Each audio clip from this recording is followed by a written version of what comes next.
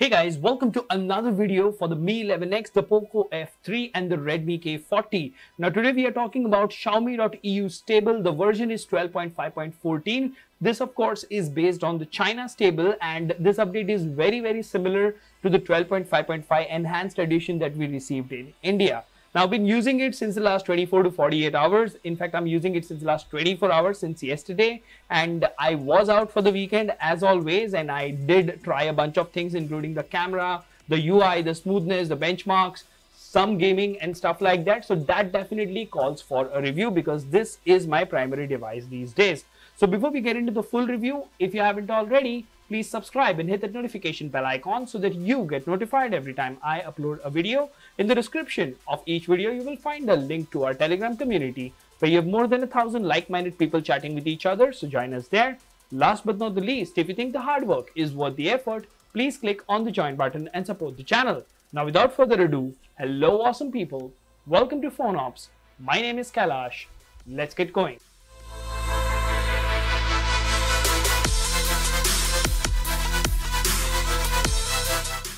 Alright, so right off the bat, what do we have here?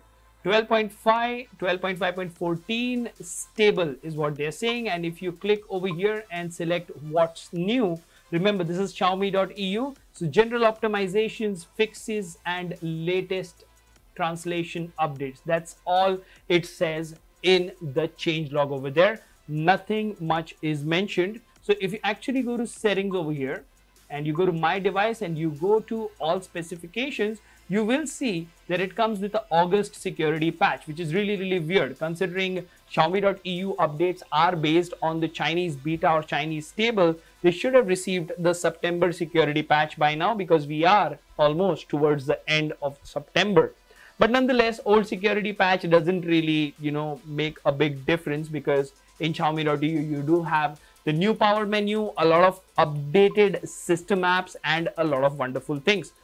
So one by one, let's go ahead and quickly have a look at it. So first of all, let's talk about the theme store. Now this theme store looks brand new. You do have some stuff in Chinese because of course Xiaomi.eu is based on the Chinese stable. And if you see over here, you have dynamic wallpapers and a ton of other things. But if you actually go to my account and you go to wallpapers, favorites, likes, you have a lot of options over here, as you can see. So if you go to the main screen, press and hold over here or pinch, you will see that you have the MIUI 13 launcher. We'll talk about that in a bit, but let's talk about super wallpapers. So if you click on more to super wallpapers here, you will see you now have a new super wallpaper which is based on the real-time weather. Now that is something I've seen in the past, like something similar I've seen in the past on HTC devices back in the day. Now the moment you lock the device, you will see that you get this very beautiful always on display. You double tap on it, you get your wallpaper that you've set for the lock screen, and then your home screen is also highly dependent on the type of weather that is there in your area or in your city or whatever you want to call it. As you can see, it's cloudy over here. So if you lock over here, this looks really neat. So something neat added to this particular update over here. Now moving on, in the control center, you do have data usage, which works perfectly fine. So that is neat. And you have your good old swipe to check notification stuff working like a charm. You can edit your quick tiles from here. You do have a ton of options. At the same time, if you actually talk about the screen recorder over here, it is updated with some changes here and there. You do get up to 60 FPS and your bitrate can go all the way to 105 Mbps. Now, if you talk about the sound source, you either have mic or you have system sounds. So no problems there whatsoever, but you still don't really have the internal and external audio features at all. Now, another thing that is updated right now is the MI video application. So I know this is banned in India, but have a look at it. As you can see over here, you have YouTube subscriptions, trending. You have the option to download from a bunch of social media platforms and stuff. So this video application is updated along with a new dark mode. So that looks really neat as well. So as I said, for Chinese ROMs, a lot of applications do get updated. At the same time, the thing that has changed in this particular update is the app icon animations. Now they seem very subtle, very smooth, and I really like the way the animations are coming and going really smooth. So no stutters whatsoever. So if you actually have a look at these animations, they are really smooth, really subtle, and they work really well. So finally, you know, as we are moving towards MIUI 13, it really looks like Xiaomi is getting that balance of animations and smoothness.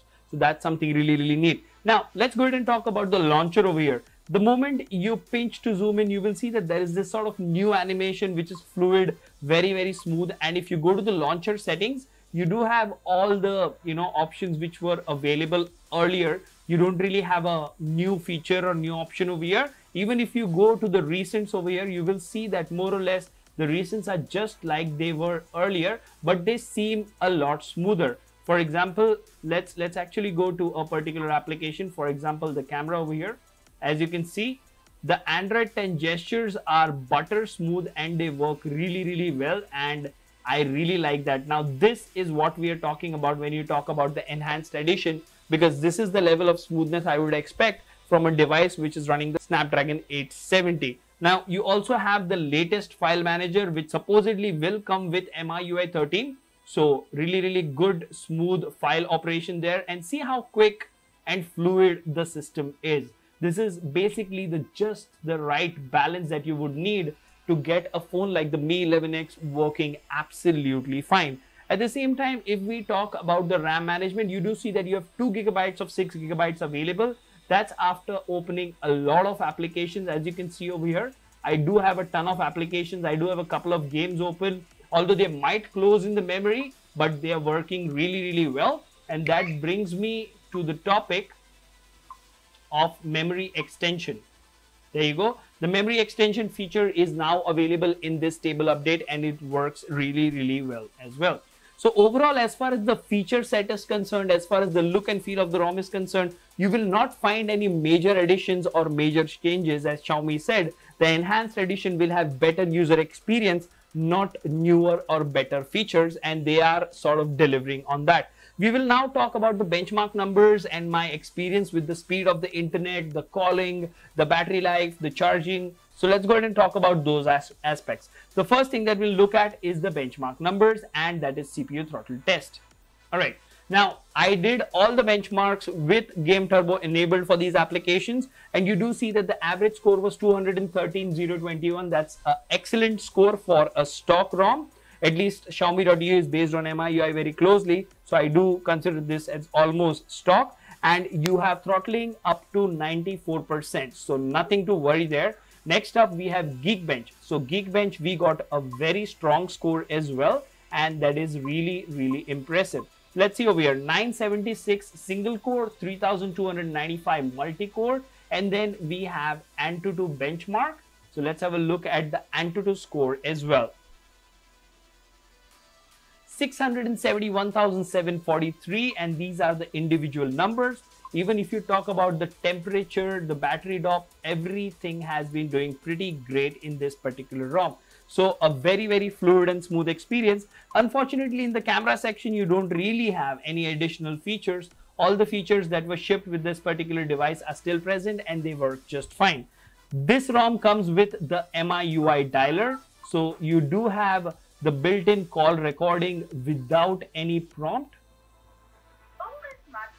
There you go. So call recording works just fine, and Miui Dialer is included. So as far as the call quality is concerned, the network reception is concerned, LTE or LTE Plus is concerned, I didn't really have any problem. Although I did have problems with 2.4 gigahertz of Wi-Fi, wherein the speeds, the download speeds were considerably low, and that is slightly disappointing. It might be a temporary bug on Xiaomi.eu side or MIUI side. I don't really know. But yes, 2.4 gigahertz Wi-Fi, sort of not that great. 5 gigahertz is something I use most of the time, and it is working absolutely fine for me. At the same time, as you can see over here, it does have carrier aggregation, so LTE Plus, and that works really well. So as far as call connectivity, network, internet speeds, Wi-Fi is concerned, everything working great. The benchmark numbers look really strong and solid. Now let's talk about the battery backup over here real quick. So if you actually go to battery over here, you will see that I have been on battery for 12 hours and 30 minutes. The screen on has been around 3 hours and we are still at around 32%. So we will at least have 4 or 5 hours of screen on time, which I know is not great, but understand, we've throttled the processor, we have done a lot of benchmarks, we've put it through the paces, and this is the first charge cycle. So more or less, it will give you better battery performance, and I did game on this as well. So as far as the gaming is concerned, I did not try the 90 FPS, the 60 FPS gaming in Call of Duty Mobile and Battlegrounds Mobile India has been really great. So all in all, if you have an unlocked bootloader on a Mi 11X, a Poco F3 or the Redmi K40 and you want to flash a stable OS on your phone and you don't really use 2.4 GHz Wi-Fi, flash this particular version just like you would flash any other ROM. Use it for a day, you would love it. Wideband L1 is fine. Your Play Store certification is taken care of, so you don't really have any issues with your banking applications, as you can see. So all in all, this is definitely a daily driver, comes with some tweaks and sort of new upcoming MIUI 13 features. It does come with very good haptic feedback and all the stock default MIUI 13 features which work really well. Let me know in the comment section what do you think about this review. Until the next one, this is Kailash signing off at PhoneOps. Keep smiling, take care, goodbye.